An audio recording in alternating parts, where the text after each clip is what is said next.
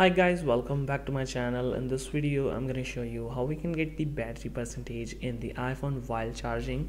You guys can see here this will looks like this one, and it will looks like the floating battery whenever it's charging. Like it depends upon the charging status. Like if the battery percentage is low, it will be in the red condition. When it will be sufficiently charged, it will be in yellow. When battery will be full charge, it will be green totally.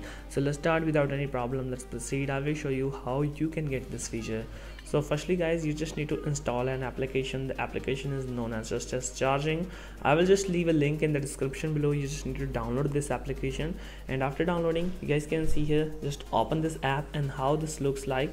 And you guys can see here it shows 64% in my battery section. Here is the option customize charging of yourself. So you make sure just click on X button here. Here is option to cut this ad, and here is the option to setup. Just click on setup here, and you need to add a shortcut of this one. So just click on add shortcut or click on next button here, and now create an automation. And after pressing on next, just click on create personal automation.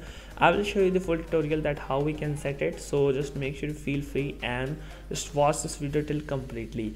And you guys can see here, just go back and open the shortcuts app here. So in order to get this feature, there we go. And here in the shortcut app, we just need to go to the bottom section, and here's the option automation, and just click on create new automation.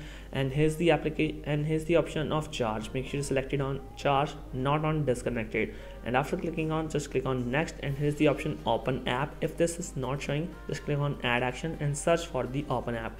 And here's the option, is the already shortcut created in my case.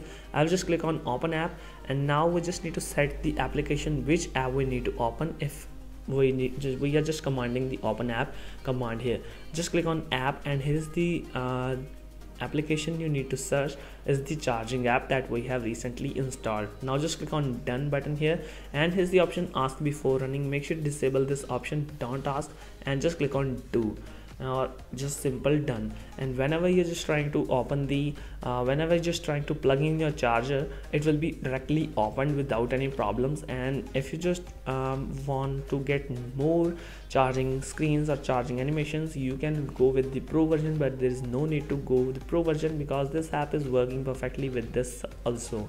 So just let me show you how this looks like.